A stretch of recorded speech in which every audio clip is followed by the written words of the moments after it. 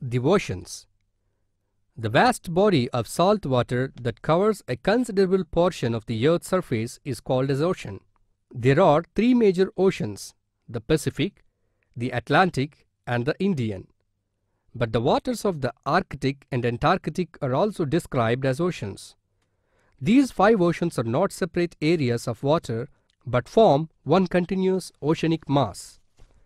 Oceans are so deep and vast that if all the irregularities on the earth, like the mountains, plateaus, hills, valleys, oceanic trenches, etc., were adjusted into a uniformly smooth surface, the oceanic waters would engulf the entire surface of the depth of 3,650 meters. It is estimated that nearly 330,000 cubic kilometers of seawater reaches the atmosphere annually through evaporation, which is returned to the Earth's surface through different forms of precipitation. Also present in the seawater are dissolved gases from the atmosphere, including nitrogen, oxygen, and carbon dioxide. Calcium, silicon, and phosphate dissolved in the seawater are used by marine creatures to form shells and skeletons. Density of the ocean water. The density of ocean water is an important factor in causing ocean currents and is related to the interaction of salinity and temperature. It varies both horizontally and vertically and increases with an increase in salinity, which in turn increases with an increase in temperature. Density increases with depth also, as the denser water sinks, displacing the lighter water upwards. The temperature of the ocean water. The temperature of the surface water varies between -2 degrees Celsius and 29 degrees Celsius. Ice will begin to form if temperature drops below -2 degrees Celsius. The variations in temperature and salinity are observed only in the surface waters. In the deep waters, these two remain fairly constant. The ocean currents. No part of the ocean is completely still, although in the ocean depths the movement of water is extremely slow. Causes. The prevailing winds sweep surface water along to form drift currents. Other factors affecting the currents are the rotation of the earth, the configuration of ocean bed, and the shape of the land masses. The causes of currents that are not powered by winds are related to the density of ocean water, which varies according to temperature and salinity. Waves and tides. Waves, the most familiar features of oceans and seas, are the movements of oscillation caused mainly by the wind blowing over an open stretch of water. The shape of the waves move across the water, but the water particles rotate in a circular orbit without any lateral movement. As waves approach shallow water, the crests tend to crowd together. Tsunami, which are sometimes called tidal waves, have no connection with tides.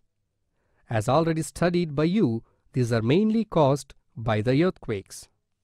The height of the tides varies according to the positions of the sun and moon in relation to the earth. When the moon is in the first quarter and again when it is in third quarter, the moon, earth and sun forms a right angle. The gravitational forces therefore are opposed, causing only a small difference between high and low tide. Such tides are called neap tides. However, the moon, earth and sun forming a straight line in the full moon and also at the new moon. The high tides then become higher and low tides lower. These are called spring tides. The tidal range. In the open sea, the tidal range is no more than a few centimeters, and in the enclosed basins such as the Mediterranean, it is a little more than 30 centimeters. However, in shallow seas, it may be more than 6 meters and tidal estuaries, and in tidal estuaries 12 to 15 meters. The highest tidal range recorded is about 16 meters in the Bay of Fundy in eastern Canada. The seabed. It consists of different zones, the shallowest of which is the continental shelf that lies between the coast and the 200-meter depth counter. The shelf area occupies 7.5% of the sea floor and corresponds to the submerged portion of the continental crust. It is broader where the shore is the edge of a plain, and it is narrow if mountains constitute the coast.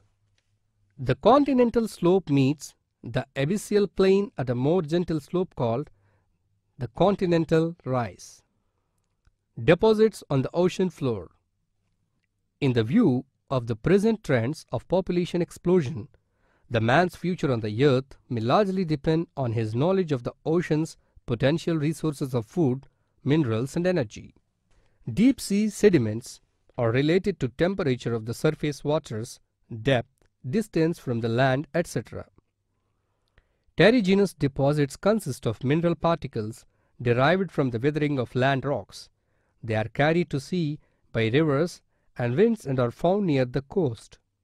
The pelagic deposits are found on the deep sea floor, which is often blanketed by ooze, which is formed by the endless fall on it of the shells and skeletons of the countless tiny planktonic animals and algae. Existence of manganese nodules were discovered on the ocean floor.